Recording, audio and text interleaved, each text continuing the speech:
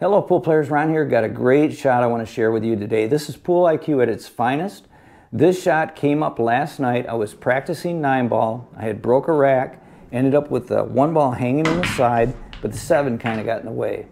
And I needed to shoot and make the 1, but get on the 2. That was the key to this shot. I kind of felt I could make the 1, so I set up a camera to see if I could do it. And I did it in 1 take, but I got lucky on my shape. Some of you may have seen that in my YouTube short that I had posted. But I sent that YouTube short down to a friend of mine in Florida, Tony Robles. And he is a pool pro, and he says, you know what, Ron, good execution, good shot, love the shot. In fact, he said it was his favorite shot. He said, but hit it lighter. You don't have to hit it so hard. So I've been experimenting with that, and I thought I would share it with you because it's such a powerful little shot. So we're going to just hit the 1 dead center. That's the key. We don't have to cut the 1, just dead center, and get the pace just right. You don't even have to hit it hard. Got a nice cut. We easily get on the 4. 4 is there next. So now, let's see if we can bring it back just a little further. So that was a very light hit. Now I'm going to hit it with a little bit more pace. Once again, hit dead center. And see that, how it's coming right down towards it? It's automatic. The shot is automatic. So now let's shoot it a third way. Now I want to use the bottom cushion.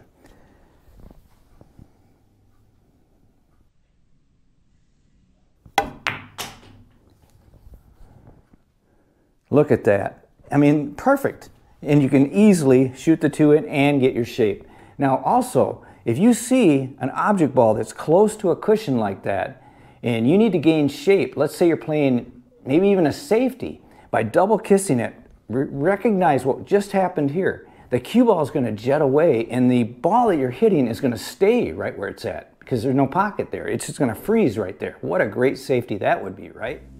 So let's take a close-up look at what's happening here. Now that's fast-paced, but let's look at a slow motion and see how this double kiss occurs. It's the double kiss that actually sends the cue ball back to where it needs to go. And here's a fantastic view. And remember how I said this shot would be great as a safety? Well, here I'm just hitting straight away, and watch how the cue ball comes right straight back.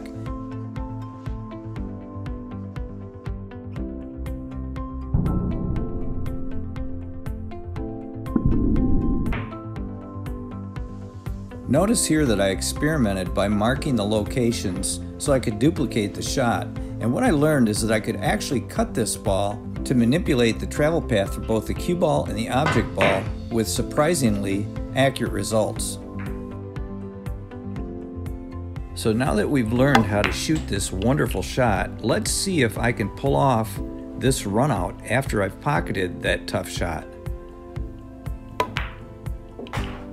Notice I got the perfect angle to get back up table for the 4 ball, and the rest is history.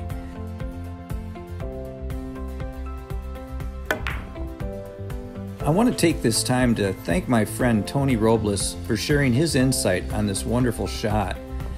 I want to say this as well, if Tony is ever in your area, you need to put him in front of you because he's such a wealth of knowledge and he's so easily understood as he gives his training.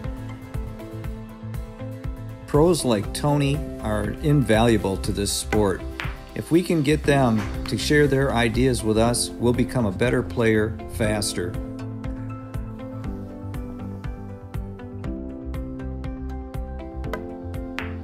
Thanks for watching, everyone. If you guys have any questions or comments, leave them in the comment section below. I'll answer everyone. And until next time, like I always say, keep on practicing.